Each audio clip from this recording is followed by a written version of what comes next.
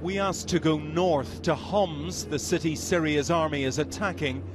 They took us south to Deraa, the city they're defending, where the revolution first erupted, to the governor's heavily fortified barracks.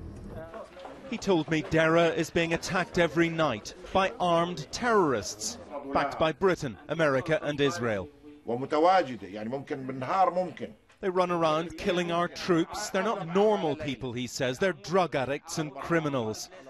As he speaks, the secret police keep a watchful eye.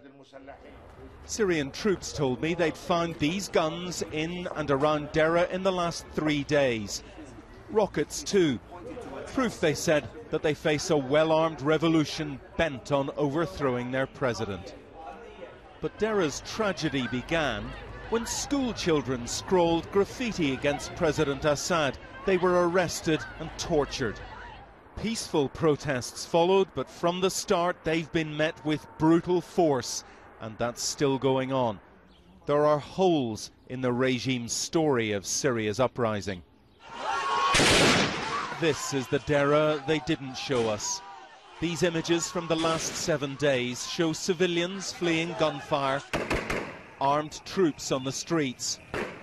A little boy, seemingly oblivious to the mayhem, snatched to safety.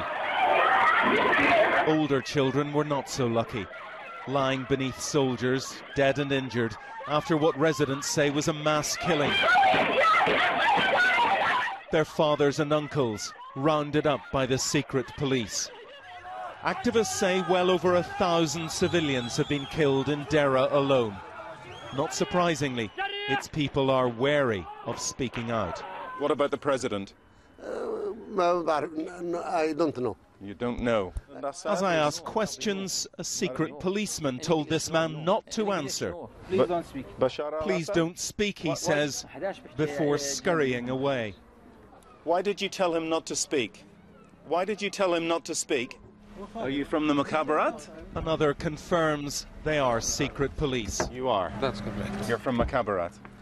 We've chosen not to identify this man. He's terrified of them and of the army. Are you afraid? Yes. What do you think will happen to you? Kill. You'll be killed. They are killing people here. Yes. Syria's army is accused of killing thousands of civilians, many with heavy weapons. Lies, says this commander. You have not used heavy weapons? Not artillery? Not tanks? None of it, he says. Not here, in the city where the revolution was born and smoulders still. Bill Neely, ITV News, Deraa.